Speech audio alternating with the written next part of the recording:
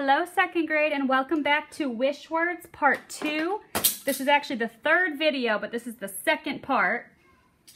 And this is going to be adding our watercolor resist. So for today, you're going to need watercolor paint, a paintbrush, and your drawing from last time. So I'm going to show you guys how to do a pretty cool resist, and we're going to mix up our colors a little bit. So I have turquoise in here, so I'm going to get some turquoise paint on my brush. And I'm going to take the turquoise and I'm going to go on top of the yellow on my areas that have turquoise. And you can see that the paint is not covering the yellow crayon completely. It's covering it a little bit, but it's not providing complete coverage. And that's because it's doing the resisting that we talked about in the last video. The crayon is wax and paint don't want to be friends with each other. They want to be as far apart from each other as they can. So they're going to not be friends with each other, meaning they resist each other. Now I'm going to try some purple. And this paint you see doing this, bubbling up, is an example of resisting. So right here, the dark parts are where the paint is not touching the paper, and the very light purple areas is where the paint is touching the paper. You can see where the paint goes onto the paper pretty well.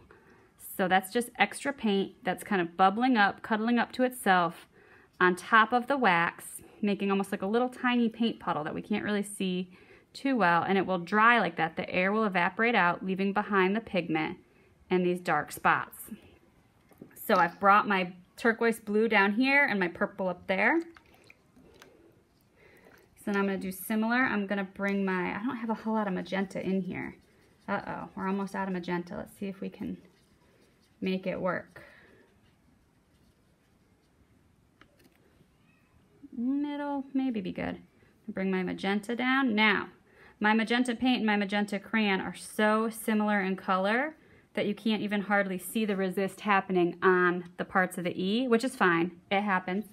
If that happens to you, don't think that you did something wrong. It's not wrong. It's just something that happens with paint sometimes. And with resists, my orange might be very similar too. I won't know until I try it, but you're not going to always have that beautiful resist everywhere you go. And I don't know why I just painted my letter. I was supposed to be painting this. Goodness, guys, Miss Hershey's not doing what she's supposed to be doing. So this one would be orange on the background.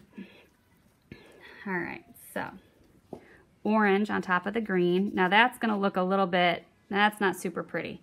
I don't know about that color choice. When you're doing your painting, if you don't want to put orange and green next to each other, I don't blame you, because that is not the most beautiful compilation of colors that I've ever seen. Combination.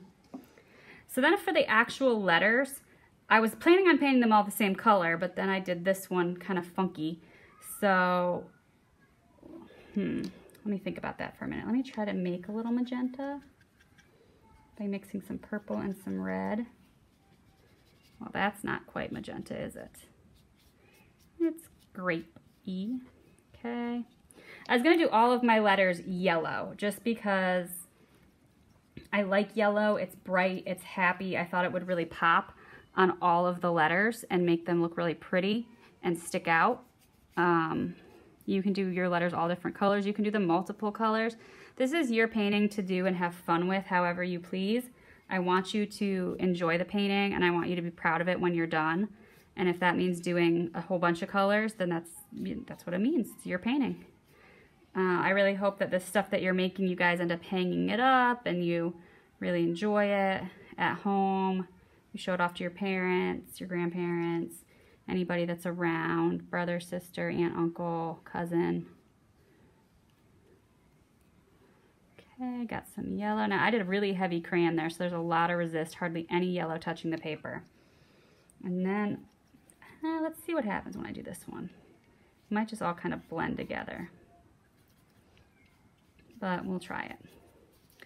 All right, so that is it for this project. So the painting is very simple. Again, don't probably do it as fast as I did. Take some time, enjoy it, have fun.